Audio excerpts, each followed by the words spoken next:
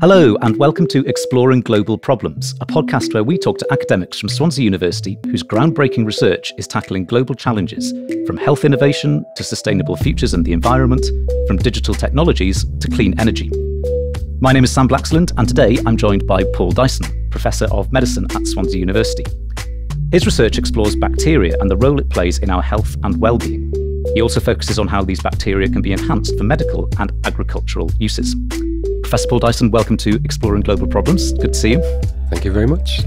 Can you, just to start us off, give us an overview of what your research is about and the challenges that you face in doing it? For several years, my focus of my research was actually on soil bacteria that produce antibiotics. And as you know, we have a global crisis in terms of antibiotic resistance in pathogenic bacteria. So there's always a need to try and discover new antibiotics which can be used in medicine. So we are continuing that.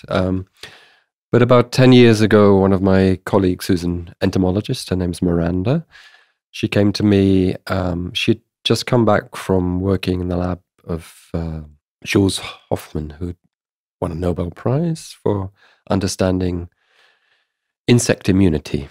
And so she'd been working in his lab, working on mosquitoes, which are disease vectors. And she'd been trying to use a technique which is called RNA interference in these mosquitoes. She knew about my background as a microbiologist, so she came to me with, and we sat down and we discussed the possibility of actually using bacteria that live inside an insect to deliver the RNA interference.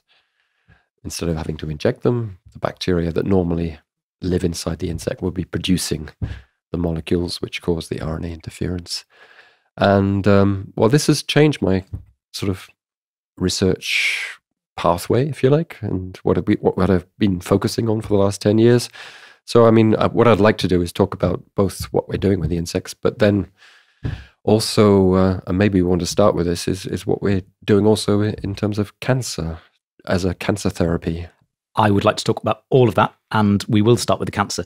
Just before we do, I read something about, and maybe this does come into the cancer element of it, about your work with symbiotic bacteria. Now, I think I know what symbiosis is, but can you just maybe explain that, if it is helpful for our sort of contextual understanding? Yes, well, this is in relation to the insect work. Oh, right, okay. And, so the bacteria that we are using to deliver RNA interference in insects are natural symbiotic bacteria of those insects. So every species of insect has its own, if you like, microbiome in its gut. And there are, if you imagine an insect diet, it tends to be very specific. There are blood-feeding insects, and there are insects that feed on plant sap or on pollen. And those sources of nutrients aren't very complex. They're usually deficient in something or other. And so the reason why insects specifically have certain bacteria that living in their guts is in order for the bacteria to synthesize whatever's missing in their diet. I see. And it's a two-way thing, because the insects then provide the nutrient and energies for the insects to live inside their guts. So that's the symbiotic relationship between the bacteria and the host. Before we talk about the cancer element, you mentioned about how we have antibiotic-resistant drugs, etc. Why do these things become resistant to, whatever they're becoming resistant to, and how big a problem is that? It's a huge problem. So antibiotics have been used in medicine since the end of the Second World War. So the first usage was actually treating soldiers who were injured in the Normandy landings. So they were injected with penicillin-type antibiotics.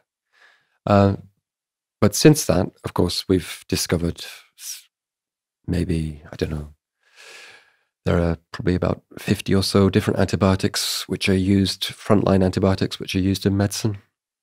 But they tend to be overused. And this creates a problem because they're not being used, they're not being managed sensibly. So not sometimes prescribed when they're not meant to be prescribed? Exactly, okay. Yes. Say if you go to your GP, you've got a chest infection, quite often he will he or she will prescribe you an antibiotic without actually first-hand knowledge that it's a bacterial infection. It could be a viral infection. But just to be on the safe side, they'll prescribe the antibiotic and you go away and you take it, maybe unnecessarily. But for every prescription, more and more antibiotics being used, and consequently the result is a selection pressure, if you like, for the bacteria to evolve resistance. And bacteria are very good at sharing genetic information. They don't have to be in the same species. Different species share different amounts of genetic information with each other. And so an antibiotic-resistant bacterium, which could evolve in one context, that resistance can be transmitted to all these other bacteria, all the other bacterial species. And so it becomes a real problem then with resistance. And hence, that's the problem with the current, we have a shortage of frontline antibiotics which can be used effectively. And so diseases which were, say, 20, 30 years ago treatable with antibiotics, we're now facing the real prospect of them. They won't be able to be treated anymore with antibiotics. What kind of diseases are we talking about here? Well, one alarming disease is gonorrhea, actually. So sexually transmitted disease, of course. Sexually transmitted diseases are on the increase, worryingly, anyway. But now we're having the situation where the gonorrhea bacteria are in fact resistant to the frontline antibiotics which are being used to treat the patient. I'm sure we'll come back to talking about this topic as the podcast goes on, but let's talk about your work on cancer in more detail then. I'll introduce why we got into this area, because it's kind of, it built on what we were doing with insects. And in fact, one of the guys in Swansea Innovations who was interested in what we were doing with insects, so Swansea University patented the technology we developed for insects. And he said to me, off the cuff, can't you think of something even more useful? So that got me thinking. And in fact, I was sitting on a train coming back from a meeting in Bristol. And I was reading New Scientist, and there was an article about what sort of technologies could be present in, say, 50 years' time. And so one of the articles was about targeted cancer therapy. And this got me thinking that what we were doing in insects is very targeted. And I'll talk about that later. But it got me thinking maybe we could do something similar to what we're doing in insects for treating tumors. And so when I got back to Swansea, I did a bit of background reading. The idea was to look for bacteria that could possibly be used to target tumors in a patient. How? For a layperson like me who doesn't have this knowledge, how can that happen? Well, I'm not the person who's discovered this, okay? And I'm fortunate that there was sort of background research in this area. Way back in the beginning of the 20th century, there was an American oncologist who thought it might be an idea to inject bacteria into tumors in patients. The idea was that maybe the bacteria would trigger the patient's immune system to start attacking the tumor. And his name was William Coley, okay? And his approach actually was remarkably successful. But when he died, the head of the clinic where he worked stopped all that work. William Coley's daughter has done a sort of analysis of survival data from all the patients he treated, and her indications are that his treatments were just as successful as contemporary cancer chemotherapy is. Mm. Anyway, so that's a bit of historical background. And so there's, as I say, in the 1990s, it picked up again. And it tied in with, at this time, bacteria were being developed to deliver vaccines into patients. And the idea is that you wanted a bacterium that would not persist in the patient, but it would deliver a protein, for example, which would stimulate an immune response, and that patient would then be protected from the organism where that protein came from, not the bacterium. It's just being used as a vehicle, if you like. So it's not a pathogenic bacterium. So it was a serendipitous discovery that these particular bacteria, which don't persist in the patient, do persist if the patient had a tumor. In fact, the bacteria home in and colonize the tumor, and they can't survive in healthy tissue because they can't. I should maybe explain, the bacteria are deficient in making all the nutrients they need to grow and divide. They can't find those missing nutrients in healthy tissue, but in the tumor cells, normal metabolism is deregulated. It's quite different to healthy metabolism. And the consequence is that the tumor cells provide the nutrients for those bacteria to live. So that's one aspect of this. The other aspect is that the tumor, in order to survive in a patient and to evade the patient's immune system, the tumor is what we call immune suppressed. So it's an immune suppressed environment. So the immune system doesn't work in that environment, in that niche, and so the bacteria can survive there. So we thought we could use that property of the tumors, of the bacteria being able to target the tumors. We could then add a payload, if you like, to those bacteria, a therapeutic payload, so that once the bacteria colonize the tumor, they continuously synthesize, make the therapeutic molecules, and they're made in situ, essentially in the tumor, targeting the tumor cells and no other cells. And that way, well, that was the idea anyway, and that's what we've done. And it's very encouraging because when we do this, we can see the tumors shrinking because of this treatment. The science sounds absolutely fascinating. Are you excited about its potential?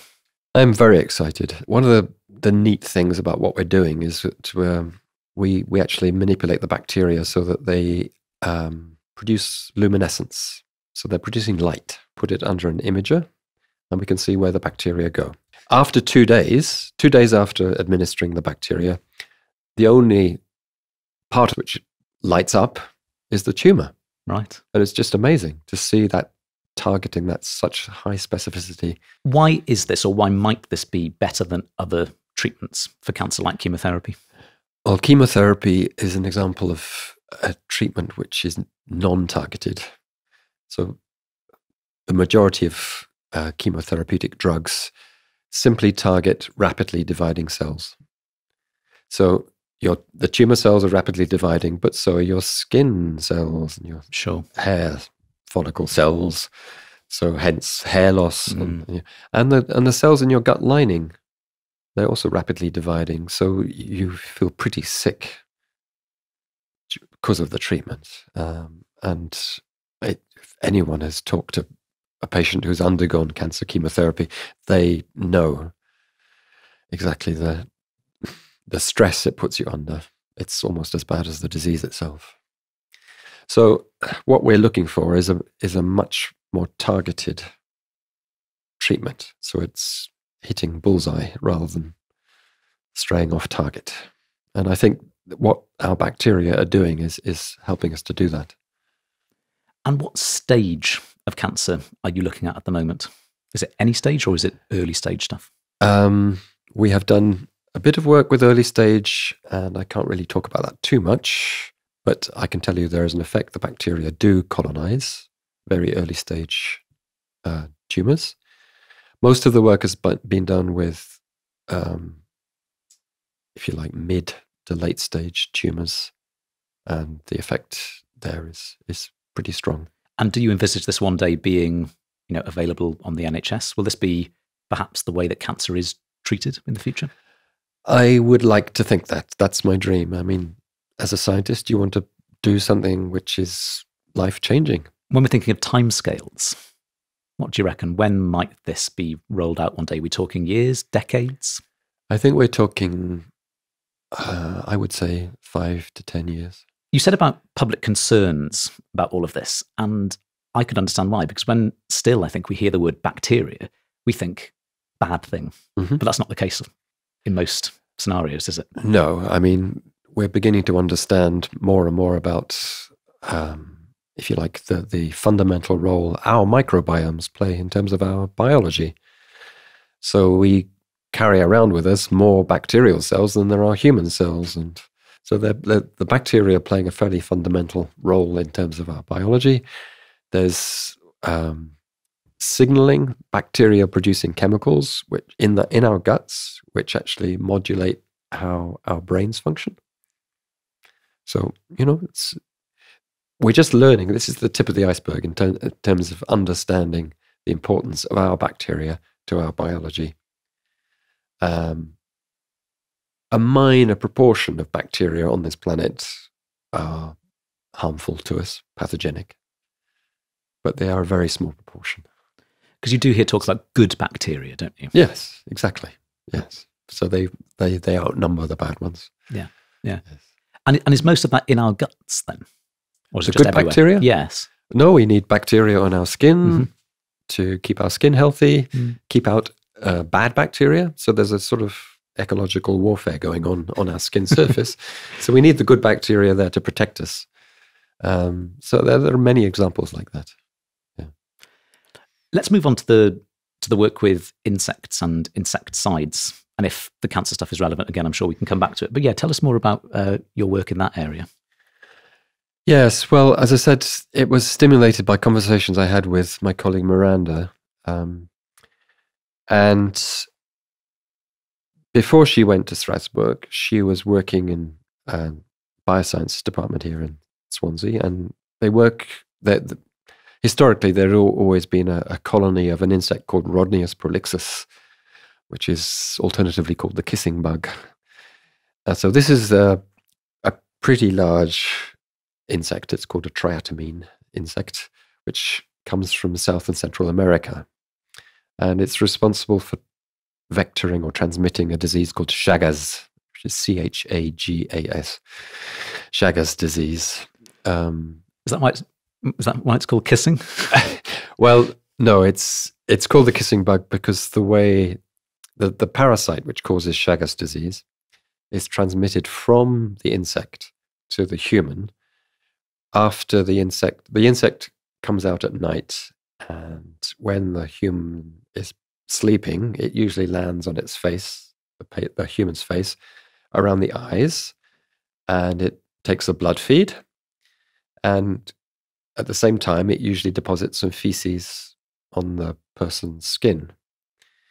The feces contain the parasite, and when you're half asleep, you've got an irritation, your tendency is to rub your eye and the skin around your eye, and in that way, the parasites in the feces get into the either wound caused by the biting or into the eye, and that's the way they get into the body, into the bloodstream, and cause the disease. So the reason why it's called a kissing bug is because it essentially kisses the human at some point during the night. Lovely. And leaves the calling card, if you like. So historically there's been a colony of this insect which had been studied in terms of understanding more about its biology here in Swansea. So Miranda had worked with this insect, and we knew about the fact that in that insect there is a symbiotic bacteria. So it's a blood-feeding insect. Blood doesn't contain, for example, B vitamins, which are important for the insect to live. So the bacteria, which are called Rhodococcus, which live inside the insect, they make B vitamins for the insect's benefit. So we thought these Rhodococcus are very kind of related to the soil bacteria that make antibiotics, actually. So the genetic tools which I was familiar with using, we could use them in this Rhodococcus bacterium. And so we manipulated it in order to produce the molecules to cause RNA interference in that kissing bug. And I still actually remember the day that Miranda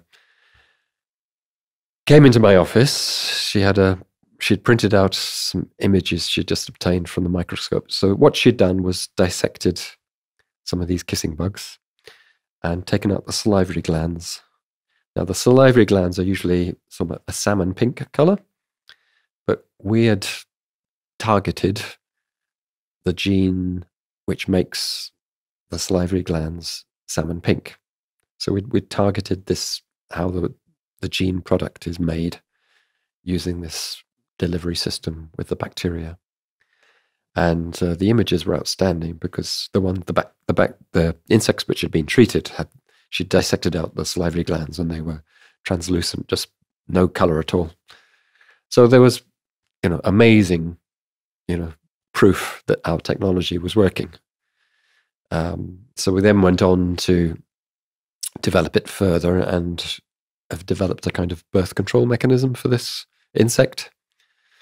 So the idea is that we use the bacteria to target a gene which is making a protein which is important for the eggs to develop in the female.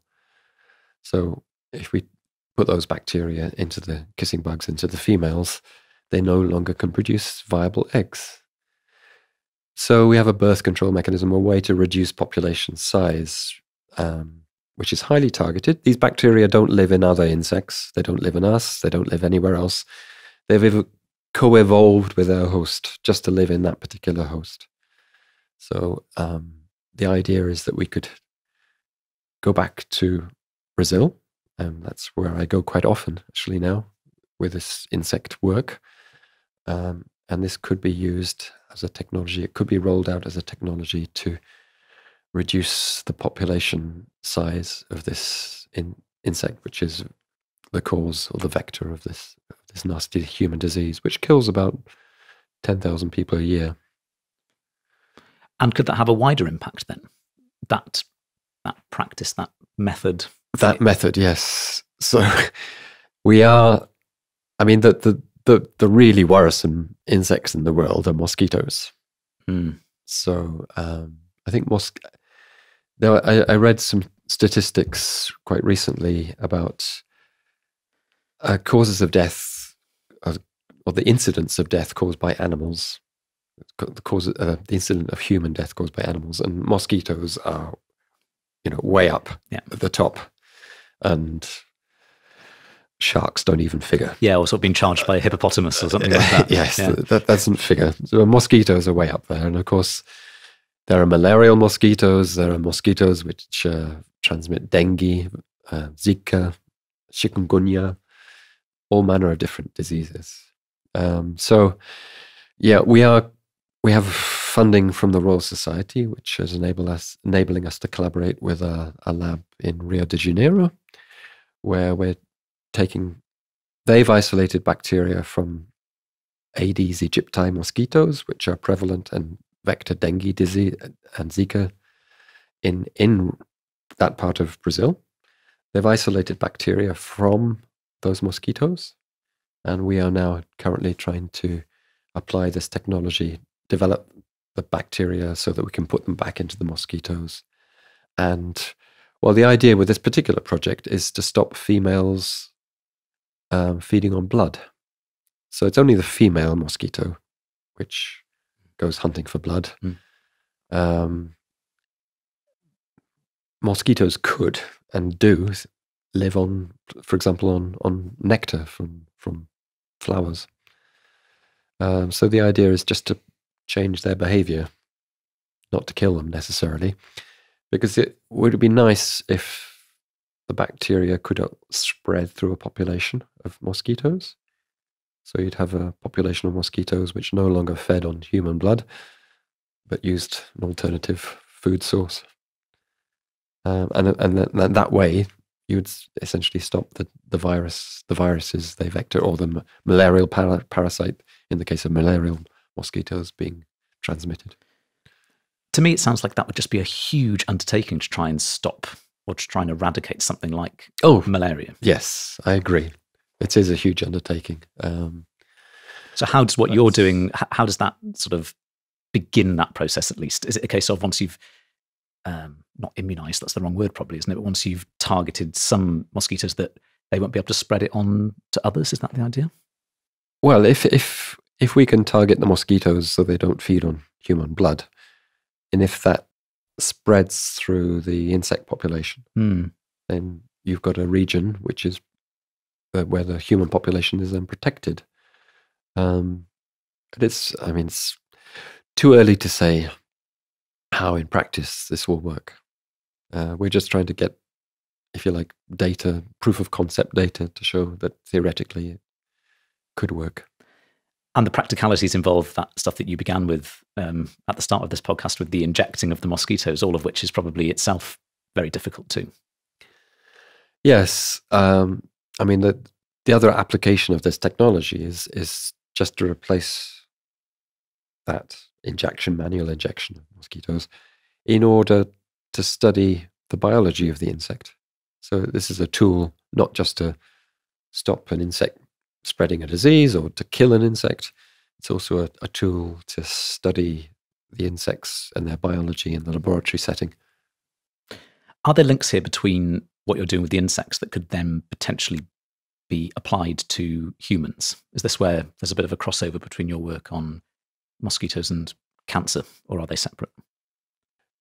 Essentially, we're doing very similar things where we're manipulating the bacteria in a very, very similar way, and they're delivering similar sorts of molecules to their hosts, be it the human tumor or the insect host.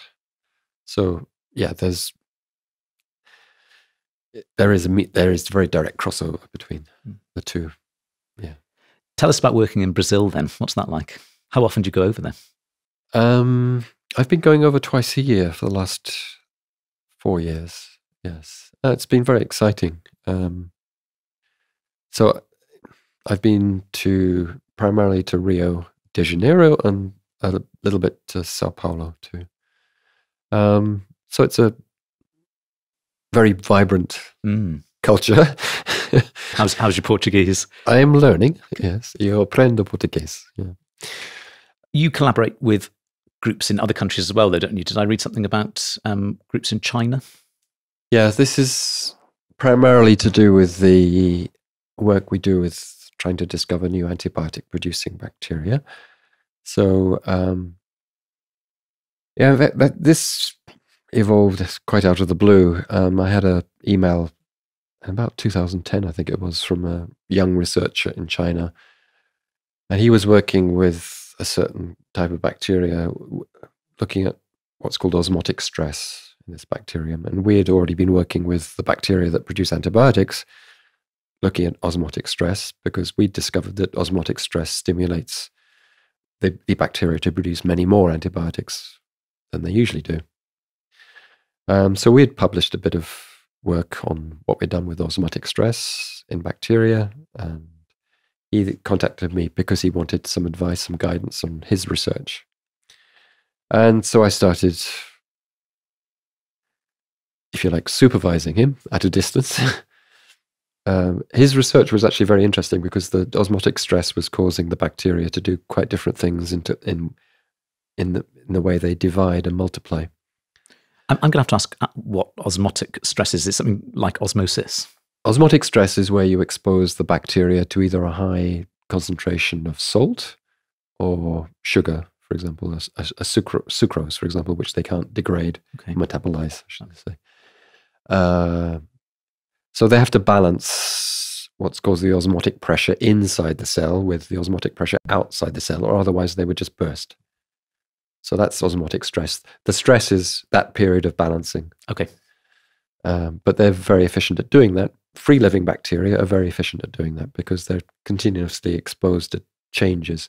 Imagine it's a nice rainy day today. So the soil is, in terms of what the bacteria in the soil are exposed to, it's like tap water, essentially. There's no salt. Yeah. Imagine 2 or 3 weeks of dry weather in Swansea. And suddenly the salt, all the water's evaporated, and the local salt concentration therefore goes up. And so the bacteria have to adjust to these extremes of environment, if you like, environmental change. Anyway, the bacteria that my colleague Jiming in China was working on, the way they adapt is by, instead of being single-cell bacteria, they stop dividing in the middle of the cell and they start to form long filamentous structures. So you've got lots of long, very long cells which are all held together in a sort of globule-like fashion. So it's quite unusual in bacteria. Anyway, so he'd isolated a mutant which does this all the time without osmotic stress. And he was wanting my advice how to interrogate this, investigate it. And what did you say? Or what did you advise? It turned out that I was starting to advise him it took about 4 or 5 years to complete the project, actually. And I ended up going to China once or twice a year to help. So he was working in a microbial ecology institute in a city called Lanzhou, which is in northwest China, sort of sandwiched between Mongolia and Tibet. Mm-hmm. And surrounded by very extreme environments. You've got the further west, you've got the Gobi Desert. To the south, you've got the Tibetan Plateau, which is very high and also very arid, and very large extremes in temperature between day and night. So they were trying to understand soil ecology and the role of bacteria in the soil ecology. And I said to them, well, why don't you try and extract some value from the soil samples you're taking? See if you can isolate some of these antibiotic-producing bacteria called Streptomyces, because they might be new species which are producing new antibiotics. They might be new species because these are extreme environments which no one's sampled before. So that led them to do this in earnest. They got significant funding from the Chinese government to do it, so I've been continuing to help supervise that project. But we've also gone on to look at other extreme environments. So, for example, we published last year, there was a postdoc in my lab, not working directly with me, but he was from Northern Ireland. He was working alongside Luciana, who was come over from Brazil as part of this exchange program I'm involved with. She was actually working on Brazilian Streptomyces, producing antibiotics. And Jerry, the lad from Northern Ireland, said, I know about this sacred site in Northern Ireland where they take the soil, they wrap it up in a linen, and they put it on a infected wound. So it's a traditional medicine or cure, which has been gone down through the generations just by word of mouth. It probably started in the Celtic era. So he said, it's the soil is very alkaline, so it's an extreme environment. So he said, why don't I bring some of that soil back, and Luciana can see if she can isolate some of these useful antibiotic-producing Streptomyces, and she did. We established that they are new species producing new antibiotics. So that's, if you like, what you'd call ethnopharmacology. So, going back in history, looking at traditional cures and trying to understand potentially what is the basis for those cures working. So, yeah. Thinking a bit more broadly now, you've talked about microbiomes and how they're useful for our health and well-being. On a slightly more, on a general level, what advice would you give us to improving our health and well-being, from your perspective with your background? So always eat a varied and healthy diet. Mm-hmm. That's going to make your microbiome happy. Avoid antibiotics if you can, because any antibiotic treatment will rapidly and drastically change the profile of your microbiome in your gut. One of the key areas of the importance of microbiomes is actually in early childhood development.